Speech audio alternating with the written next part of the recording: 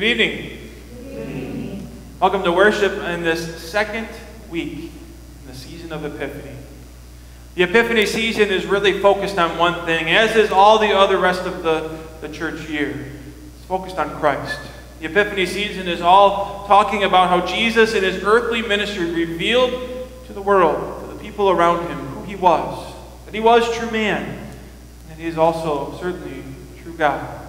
And so today, by looking at God's Word, where we hear about who our Savior is, we hear and are reminded of the most important thing about our Savior, and that he is indeed just that, our Savior. Today we focus how God's Word revealed to us that Jesus came for one mission, and that's to win for us the forgiveness of sins. So Lord's blessing as we focus on that precious gift where we find our foundation for our entire lives as Christians. And we're going to begin by singing our opening hymn, Father, God of Grace, You Knew Us. We'll sing verses 1 through 3.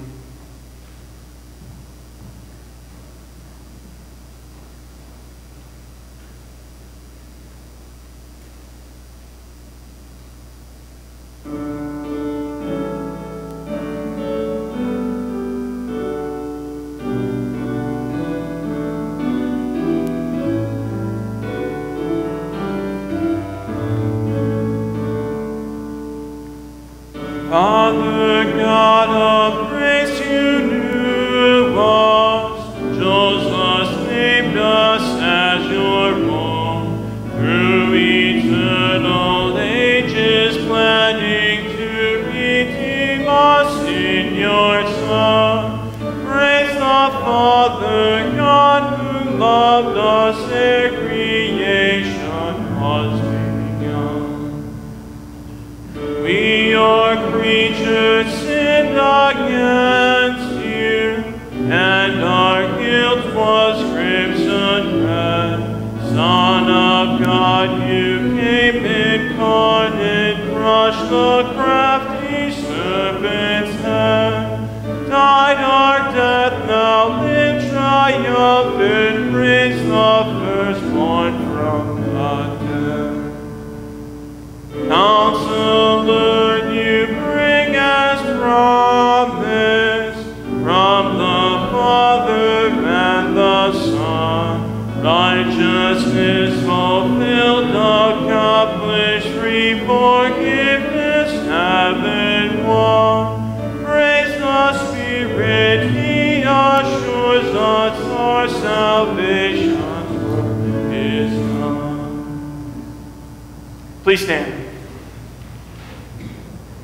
In the name of the Father, and of the Son, and of the Holy Spirit, amen. If we say we have no sin, we deceive ourselves, and the truth is not in us. But if we confess our sin, God, who is faithful and just, will forgive us our sin and cleanse us from all unrighteousness. Therefore, let us offer our confession to God. Heavenly Father, in your mercy, forgive us our sins of thought, word, and deed. Heavenly Father, in your mercy, forgive us for those sins we know we have done and the sins we don't know we have done. Heavenly Father, in your mercy, forgive us for our sins we have done in the open and our sins we have done in secret. Heavenly Father, in your mercy, forgive us of our sins.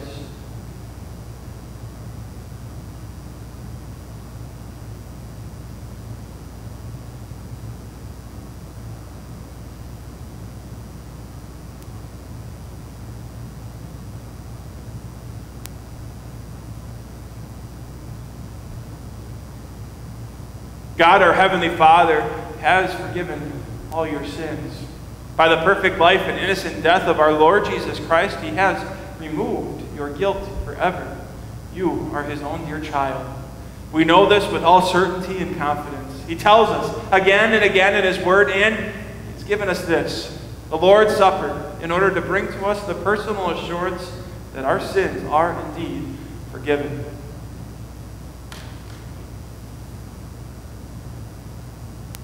On the night our Lord Jesus was betrayed, he took bread, And when he had given thanks, he broke it and gave it to his disciples, saying, "Take and eat. This is my body, which is given for you.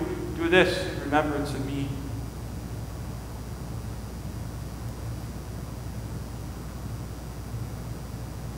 Then he took the cup, gave thanks, and gave it to him, saying, "Drink from it, all of you. This is my blood of the new covenant, which is poured out for you for the forgiveness of sins. Do this whenever you drink it in remembrance of me. And the peace of the Lord be with you always. Amen." The congregation is now invited to come forward to receive the Lord's Supper.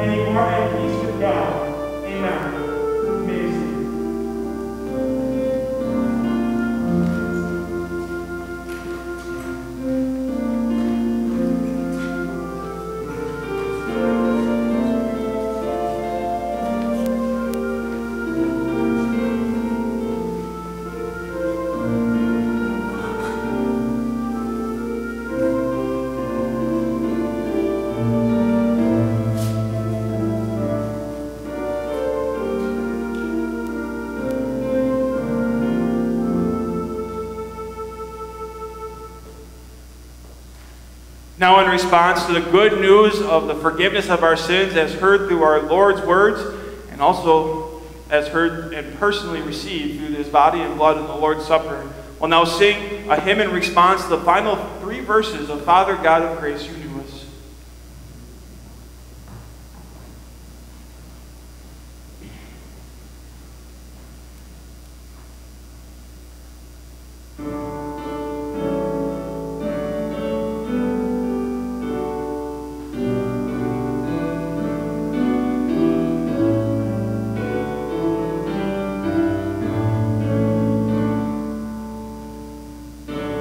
Your changeless word has fed us, spanning time, transcending space.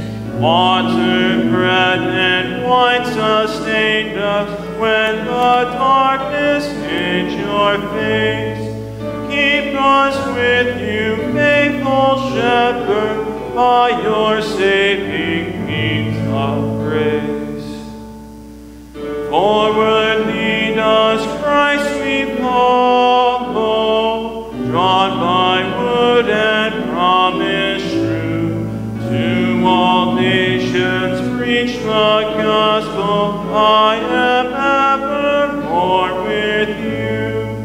Keep us faithful, that Lord Jesus quickly come, make all things new. the Father, great Creator. Praise the Son who took our place. Praise the Spirit, Sanctifier, God of free and faithful grace. Alleluia, alleluia, alleluia, amen. The portion of God's Word that we're focusing on here this evening comes from the Gospel of Mark, chapter 2. When Jesus again entered Capernaum some days later, people heard that he was home. So many people were gathered together that there was no more room, not even by the door, and he was speaking the word to them. Some people came to him bringing a paralyzed man carried by 4 men. Since they could not bring the man to Jesus because of the crowd, they dug through the roof above where he was. When they had made an opening, they lowered the stretcher on which the paralyzed man was lying. When Jesus saw their faith, he said to the paralyzed man, "Son, your sins are forgiven." But there were some experts in the law sitting there and thinking in their hearts, "Why does this fellow speak like this? He is blaspheming. Who can forgive sins except God alone?" Jesus immediately knew in his spirit that they were thinking this way within themselves. He asked them, "Why are you thinking these things in your hearts? Which is easier, to tell a paralyzed man, 'Your sins are forgiven,' or to say, 'Get up, take your stretcher, and walk'? But so that you may know that the Son of Man has authority on earth to forgive sins," he said to the paralyzed man, "I tell you, get up, take your stretcher, and go home." At once the man got up, picked up the stretcher, and went out in front of everyone. So they were all amazed and glorified God. They said, "We have never seen anything like this." This is the word of our Lord. And we'll now sing our next hymn, "Praise the One Who Breaks the Darkness."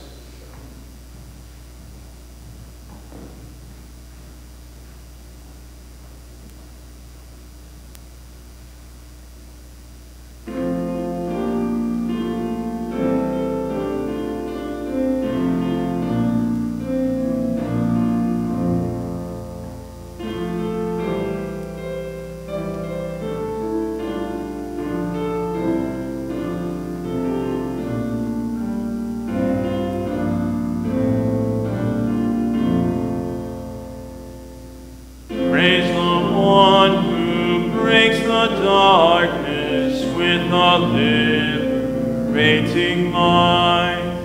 Praise the one who frees the prisoners, turning blindness into sight. Praise the one who preached the gospel, healing every dread disease, calming storms and feeding thousands with the Father's word of peace. Praise the one who blessed the children with a strong and gentle word. Praise the one who drove out demons with the piercing two-edged sword. Praise the one who brings cool water the desert's burning sand. From this well comes living water, quenching thirst in every land. Let us praise the Word incarnate, Christ who suffered in our place. Jesus died and rose victorious, that we God by grace. Let us sing for joy and gladness, seeing what our God has done. Let us praise the true Redeemer, praise the one who makes us one.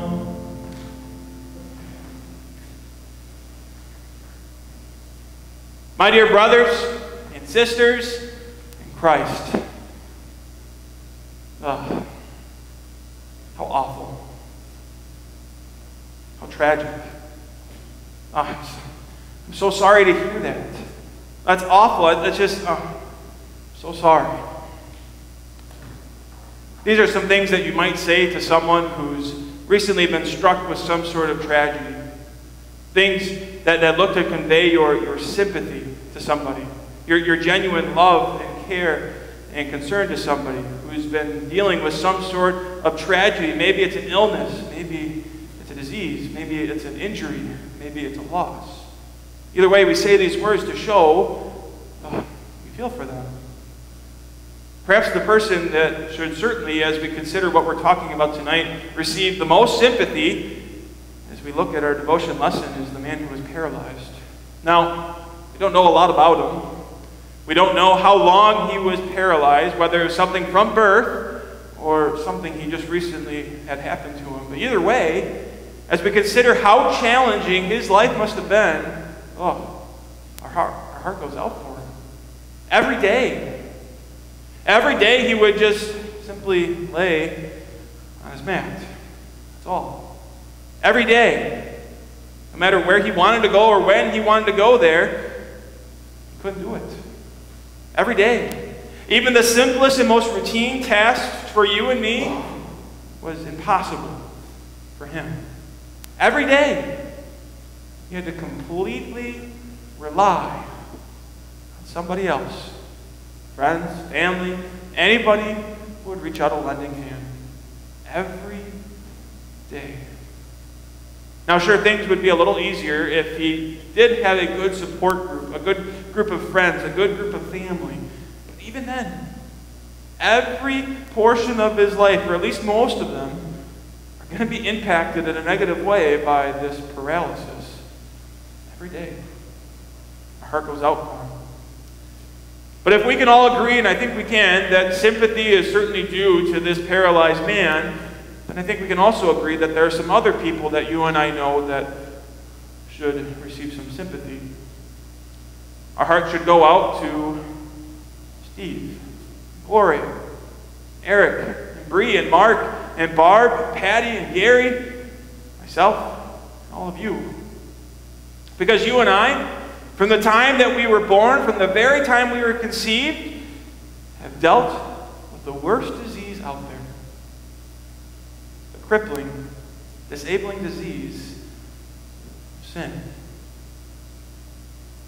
Just as paralysis would deeply impact so many areas of your life, so much more so does this disease of sin completely, absolutely take over every last aspect, every moment of our time here on earth. Because of this disease of sin, on our own, we have no joy. We have no confidence. We have no peace. We have nothing. Because of this disease of sin, we cannot live for God. We can't even do anything to please Him. Because of this disease of sin, we don't even know God. We cannot believe in Him, nor even see how much He loves us. And this is nothing new. No, since the garden where the fall happened, every single human being has been plagued by this crippling disease. Everyone. Including the people in our devotion lesson. The people jam-packed into the house. The experts of the law that were standing by watching. The 4 men carrying the paralyzed man. And yes, the paralyzed man himself. All of them deeply impacted, infected by this disabling, by this crippling, by this life-altering disease of sin. How tragic. How awful. But something happened. As we heard in our portion of God's Word for this evening from Mark 2, we heard something incredible, something amazing happen. As this man was lowered down through the roof to Jesus, Jesus performed a miracle for this man. He looked at him and said, "Son, your sins are forgiven." Finally, there was a miracle to heal this man of his disabling disease. Now he could stand in peace, knowing his sins are forgiven.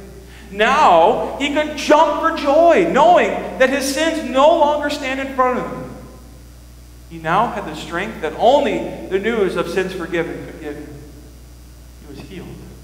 Oh, and of course, his paralysis was healed too. We can't just push that one off to the side because that's incredible too. Jesus healed a man who was not able to walk or move at all, and all of a sudden he was walking as if nothing happened. And yet, that's not the miracle that takes center stage. As incredible as it is, that's not what matters here.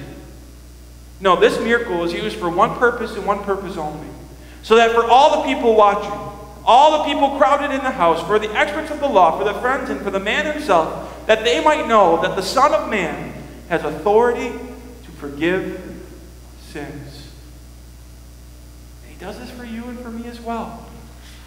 Even though you and I weren't jam-packed into that house to see this incredible moment, he does the very same thing for you and for me. He shows us his power so that we might know that he can and he has forgiven all our sins. Yes, Jesus looks at you and me in the eyes, just as he did the paralyzed man, and says, you, Steve, Gloria, Eric, Bree, Mark, Barb, Patty, Erin, you, all of you, your sins, they are forgiven. Oh, what a miracle. So what do? How do we even begin to react or respond to this incredible gift? Well, to answer that question, let's take a quick hypothetical look at our devotion lesson. Let's just say, for a moment, that we know what happened the next day. Let's say that this man who once was physically paralyzed wakes up and is paralyzed with fear and worry and doubt, doubting of what happened yesterday. Wondering if it is actually true that Jesus actually gave him the ability to walk again. Wouldn't he look for affirmation? Wouldn't he make top priority to hear, to have clarity, to even hear Jesus himself tell him, yes, it is true? Now, as we consider this hypothetical scenario, something that didn't happen, we perhaps see that it's not all that hypothetical, as it lines up with what happens for you and me. Do we wake up every morning forgetting that Jesus forgave us? Probably not. But are there things?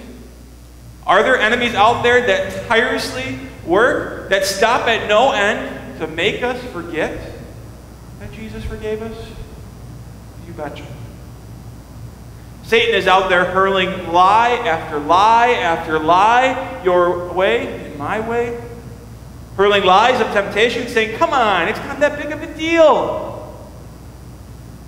And then hurling lies of guilt right after, saying, really? Really? You did that? How can you possibly think that God's going to forgive you for that? We have the world looking to justify, looking to validate, looking to say, you know what? You can do whatever you want. It's okay. And we have the enemy that's perhaps most dangerous and closest to home, our own sinful nature. That old sinful nature that every single day has his only mission of pointing us away from Christ and pointing us towards the world and Satan, getting us to listen to those lies and yes, sometimes fall for those lies. So because all of this is all too true for all of us, wouldn't we want to hear words of affirmation? Wouldn't we too want to hear Jesus himself remind us again and again that no, what those enemies have to say are false, and to be reminded of what's true? Well, thanks be to God, he does. With the constant assault against our faith, God gives constant reminders to strengthen our faith, to remind us of our forgiveness. What a joy. What an absolute joy that we get to gather together and confess our sins, knowing that we're going to hear Jesus say those words, you are forgiven. What a relief. What an absolute relief that you and I get to gather together around the altar to receive Christ's true body and blood, where he personally and visibly comes to us and says, you are forgiven. How amazing.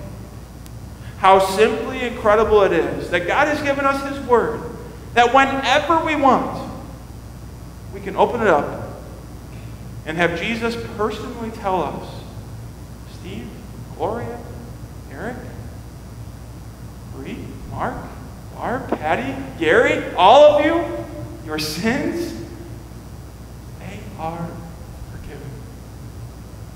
What a miracle. Now it's at this point that is the end of a classic infomercial, where the voiceover, the narrator, in this ecstatic and, well, kind of cheesy voice, will say, all of these great things can be yours for this price. And if you call now, we'll double the offer.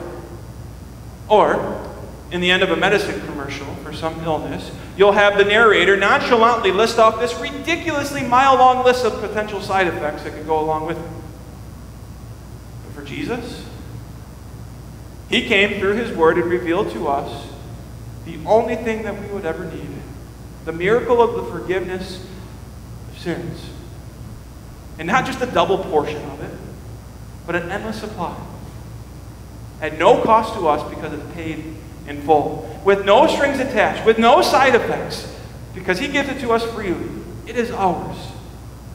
So that we can jump, stand, enjoy, and so that we can yearn joyfully and thankfully to hear it again and again. Amen. Please stand.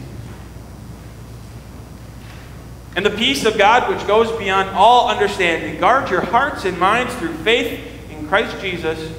Amen. We'll now continue by praying together using Psalm 130, a very appropriate psalm to use as a prayer and very appropriately fits in with our service today, that talks about just the absolute joy that we have in forgiveness. Also in our prayers this evening, we'll be praying a prayer of thanksgiving again for Louise Greenwood. She is now out of the hospital. Not quite back home yet. She is in a rehab center getting her strength back physically and also to help with her breathing. But she is moving in the right direction, and we thank God for that. Also a prayer of thanksgiving as well for Diane Meyer, who had knee replacement surgery this morning. Everything went well. It's a little bit of a longer road of recovery, but we ask God to give her strength and patience to help her in her recovery. So we'll begin by praying responsively Psalm 130. Out of the depths I have called to you, O Lord. Lord, hear my voice. Let your ears be attentive to the sound of my cry for mercy. If you, Lord, kept a record of guilt, O Lord, who could stand? But with you there is pardon, so you are feared. I wait for the Lord, my soul waits, and in his word I have put my hope. My soul waits for the Lord more than watchmen wait for the morning. Yes, more than watchmen wait for the morning. In our prayers, Lord, this evening we bring before you our sisters in Christ, Louise Greenwood, as well as Diane Meyer. Lord, we ask you to continue to be with them as you have so far. Continue to strengthen them, and continue to give them patience, and continue to give them their faith to trust in you. Trusting in your timing, trusting in your plan. And Lord, if it is your will and your plan, which we know is good and perfect, we ask you to continue to strengthen them, to bring them back to full health. Israel, wait confidently for the Lord, because with the Lord there is mercy. With him there is abundant redemption. So he himself will redeem Israel from all its guilt. And now we pray the prayer that our Lord has taught us. Our Father, who art in heaven, hallowed be thy name. Thy kingdom come, thy will be done on earth as it is in heaven.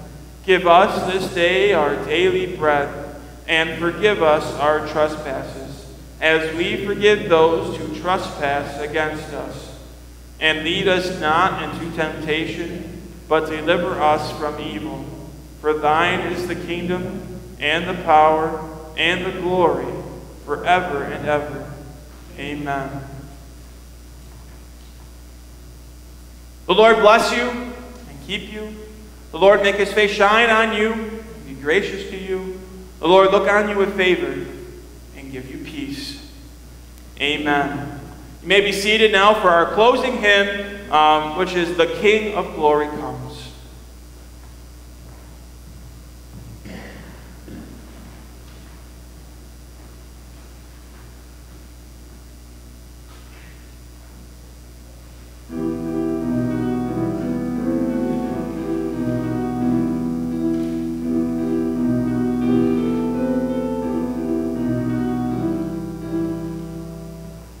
The King of glory comes, the nation rejoices. Open the gates before him, lift up your voices.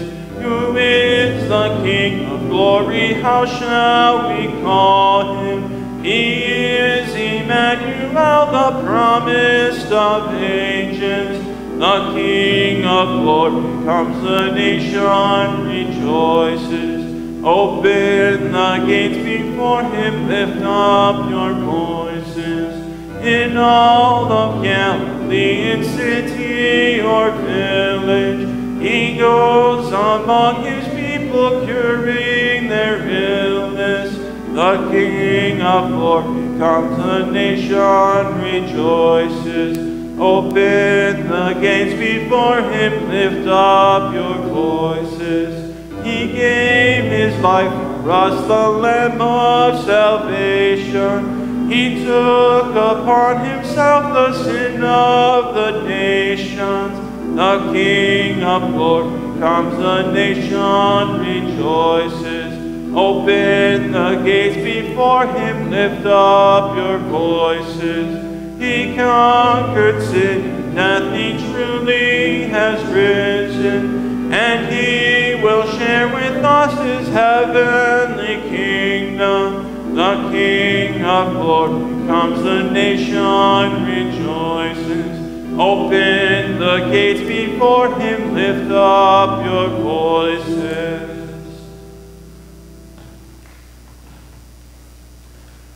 Good evening. Good evening. Just a couple quick announcements I want to highlight for you. In the bulletin, we put information and another reminder about our voters meeting this upcoming Sunday, so actually not this one, but the week after, January 24th. And so what we have included in here is some instructions of how to access this meeting via Zoom. We're still waiting to hear on some details about what our region here in Illinois will do. Hopefully tomorrow we'll hear a little bit more clarity as to what, if any of the restrictions will be loosened or relaxed. If so, Lord willing, we're hoping to maybe have this meeting in person on the 24th. However, just in case that doesn't happen, we're including instructions this week and next week of just how to access this meeting via Zoom. The reason we're giving all these detailed instructions, and if we do have it via Zoom, I'll explain it more deeply next week, is just so that we can take any obstacle away from anybody from not going, because we want all of you to come, as this is a great way for you to, first of all, be updated on what's going on at your church, and also be aware of ways you can serve, or at the very least, or not the least, probably the most, is to encourage people in our ministry with your prayers and support. And so that's on January 24th. The time got moved back half an hour to 12:30. Just simply, if it is via Zoom, that would give enough time for myself and everyone attending the 11 o'clock service on that Sunday to get home, if need be. But like I said, we're hoping to hear more tomorrow about Region 1, and so we'll announce via flock note whether it'll be via Zoom or in person sometime next week. So look for that announcement.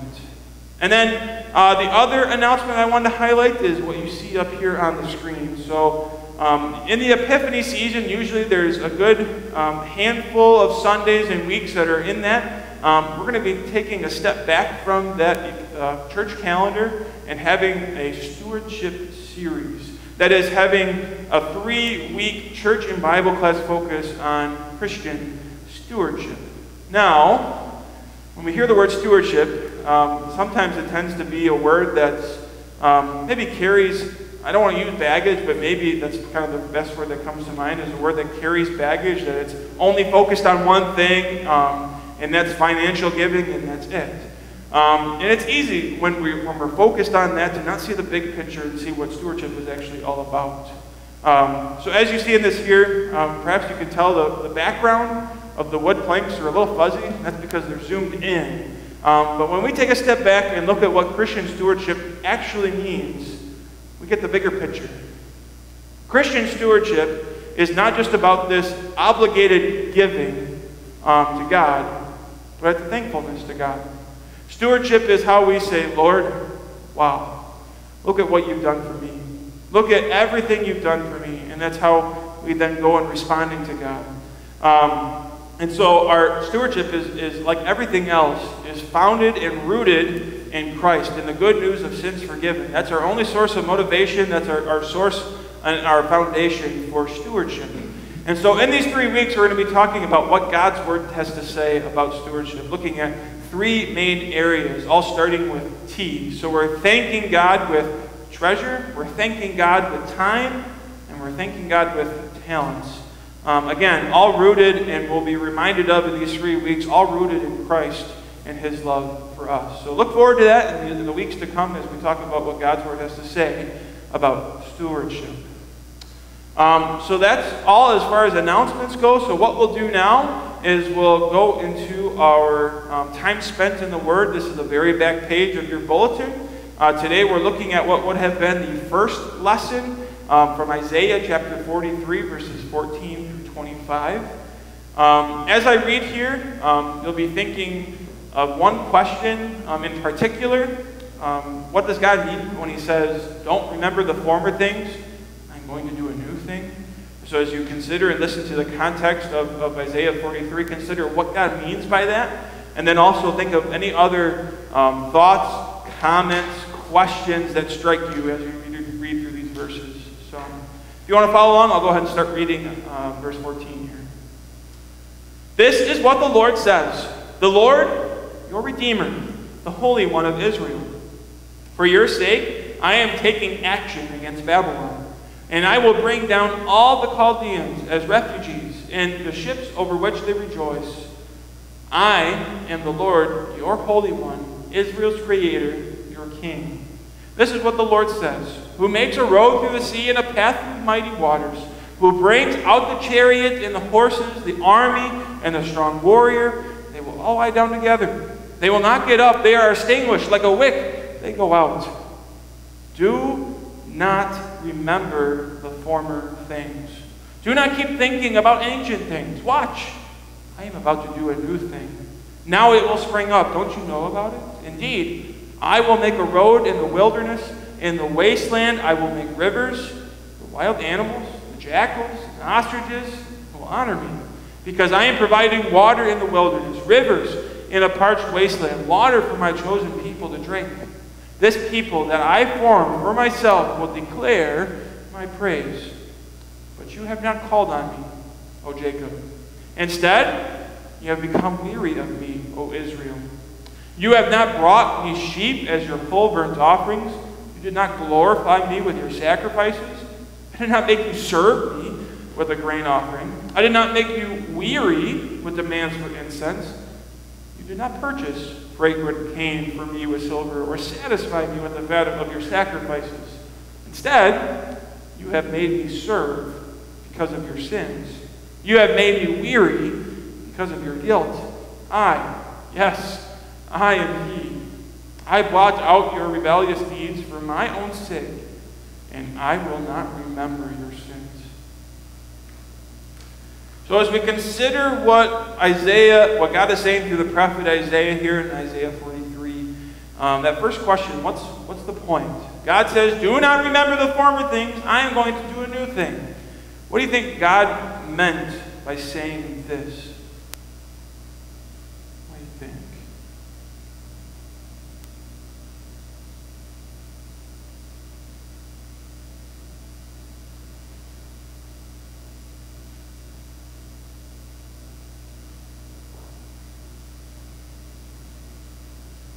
Was he talking about sending a Savior?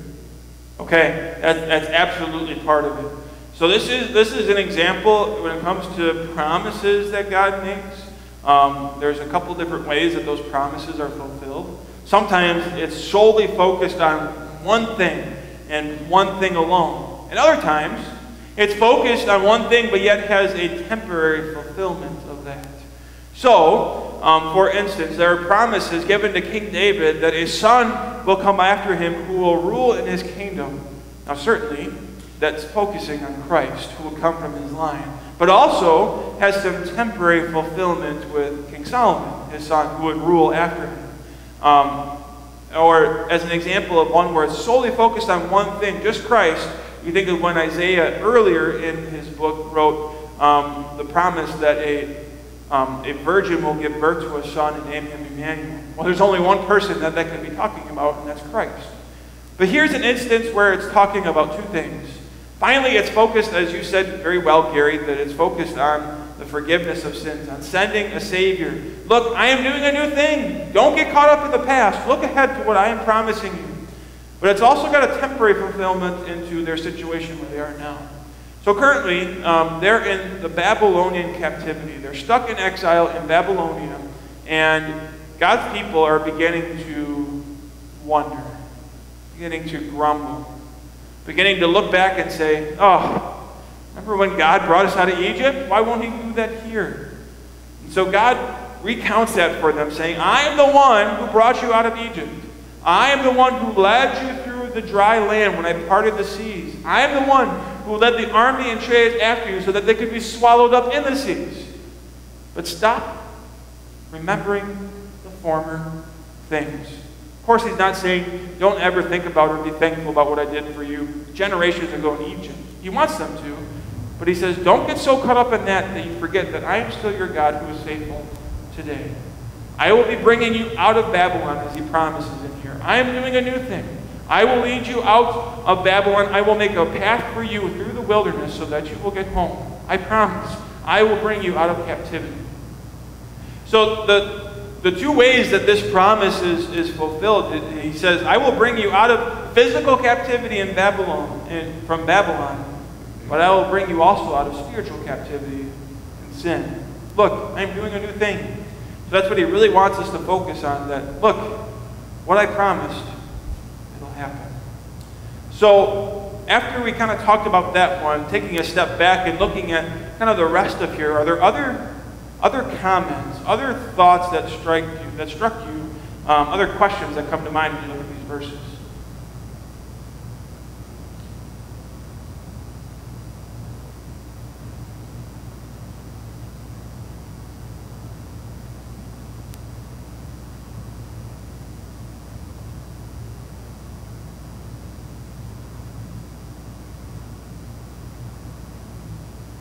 He wants to remind you to ask him and pray to him for things that they stop and not even talking to him anymore.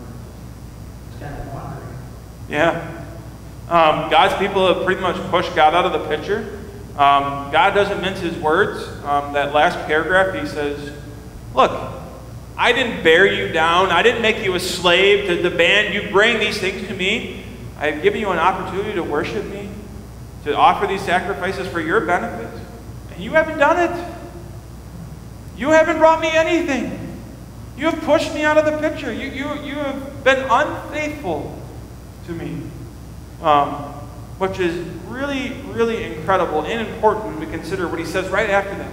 With zero transition, he jumps from saying, you have been unfaithful to me, and yet I will blot out your transgressions.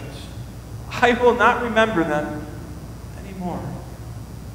Now that's a clear picture of grace. That despite our unfaithfulness to God, God is faithful to us.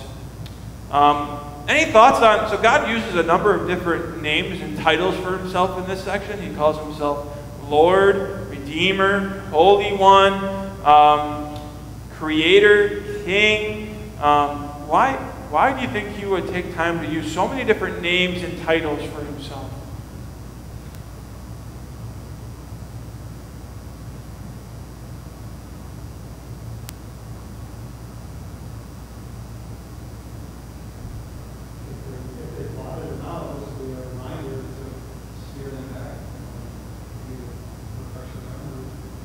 Yeah. This is a great chance that, God's using his names to refresh God's people's memory, to remind them of who he is. Because finally, we learn quite a bit about God just through the names and titles he has. He is the Redeemer, the one who buys us back from sin. He is the Lord. That name Lord first comes up when he's addressing Moses at the burning bush, when he says, I am the Lord, the God who's slow to anger, abounding in love, who's compassionate in mercy. So that's the title that really follows along with the Lord, that he's the God of faithful grace. He is the Holy One. He's perfect in everything he does, including in taking care of his people. He is their creator. If God created them and everything else, certainly he could handle taking care of them and watching over them, even as they're in exile. And he's their king, their leader. Yeah, there's a lot being told here through God's names. Another question to ponder at the very end, when he switches over to reminding them that he's not going to remember their sins. He says, I blot out your rebellious deeds for my own sake. Why do you think God makes that emphasis to say that he's doing this for his own sake instead of saying for your sake? What do you think that what God's communicating or telling us through that phrase?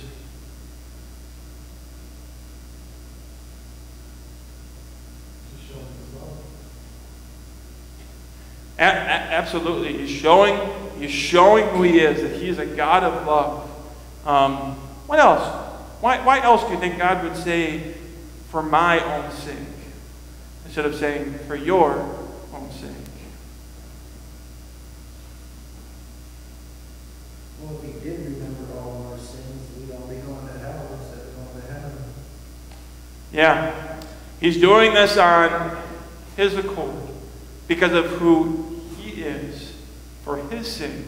Not because of what we did. Not because of what we've earned.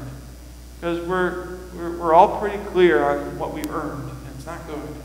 But yet God says, for my own sake, because of who I am, because I am a God of love, because I love you, I am doing this. And for no other reason. It's certainly just a clear reminder of his grace. Anything else? Any other comments or questions that struck you with these verses? When you said about your rebellious deeds, he's forgiven our sins one time. That's all he's promised us. He doesn't have to go back and forgive that sin again. Yeah. Absolutely. You think of, in the Old Testament time, God's people brought these sacrifices for their own sake. It was their visual reminder that there is no forgiveness of sins without the shedding of blood. The writer of the Hebrews writes that. And yet, did the blood of animals, of goats and bulls and sheep, did that take care of their sins? No. That's why every single day, again and again and again and again and again, they had to bring more animals, more blood. But then when Christ came, as you said, Mark, very well, one sacrifice, done. All our sins are forgiven. All our sins are washed away. And he will remember them no more. Of course, we're not saying that God has short-term memory loss. God knows exactly who we are. He knows exactly everything we've done and what we will do. But yet he says, in my love for you, I am not acting on them. I am pushing them off to the side. I have forgiven them. Very awesome gospel message here. So with that, let's go ahead and use that as we close in prayer. And I failed to mention and include in our prayers for worship. If I don't write it down, I've noticed I don't remember. I'm notorious for that. So Gary had mentioned in the beginning that Diana had requested a prayer. There's, did you say 12? So 12 residents in her facility that recently tested positive for COVID, and just when you consider the stress and strain that puts on those facilities as they really kind of have to lock down and tighten up. So certainly a prayer for her and the residents there, as well as just everybody else as we kind of go through this tumultuous time. So let us pray. Dear Heavenly Father, you know all things. You're in control of all things. You are our King, our Holy One, our Redeemer, our Lord, our God of faithful grace. Lord, we ask you to continue to look over the world as it's in tumult. As we see the chaos of sin, as we see the effects of sin wreaking havoc on an imperfect world, we ask you to remind us and use this as an opportunity to shed light on others, of who you are, that you are our God who loves us dearly and is faithful to us. Lord, be with the facility where Diana Nazer is working, with all the residents there that have tested positive, as well as with everybody else, especially in those independent living centers, those nursing homes, who have to take those extra measures of keeping people safe. Lord, we ask you to be with all of them as they grow weary and grow tired of all of these different protocols and all of these different steps to make sure that everyone is safe. Remind them that their safety and their peace finally rests in you, our God of faithful love to us. Lord, help us all to always remember of the forgiveness of sins, of what an incredible miracle that is. Help us never to take it for granted, but to always instead cherish it, running back to hearing it again and again. Lord, it's in your name that we pray. Amen. All right, Lord, bless the rest of your